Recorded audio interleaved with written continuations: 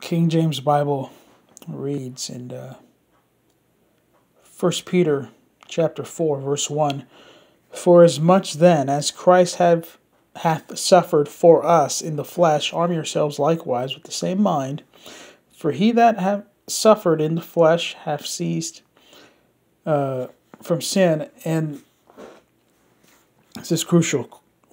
Why did Christ suffer? He suffered for us, okay? And Jesus Christ died for us. He tasted death for every man. And in the NLT it says, So then, since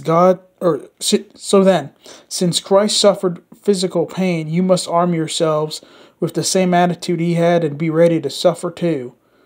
For if you have suffered physically for Christ, you have finished with sin. And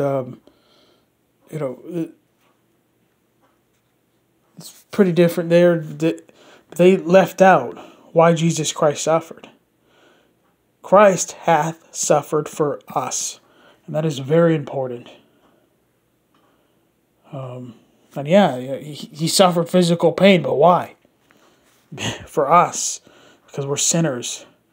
He was bruised for our transgressions. By his stripes we're healed. Okay. He's wounded for our transgressions. He was bruised for our iniquities. By his stripes we're healed. Again, it's good to know why Jesus died on the cross. He did for us. Okay.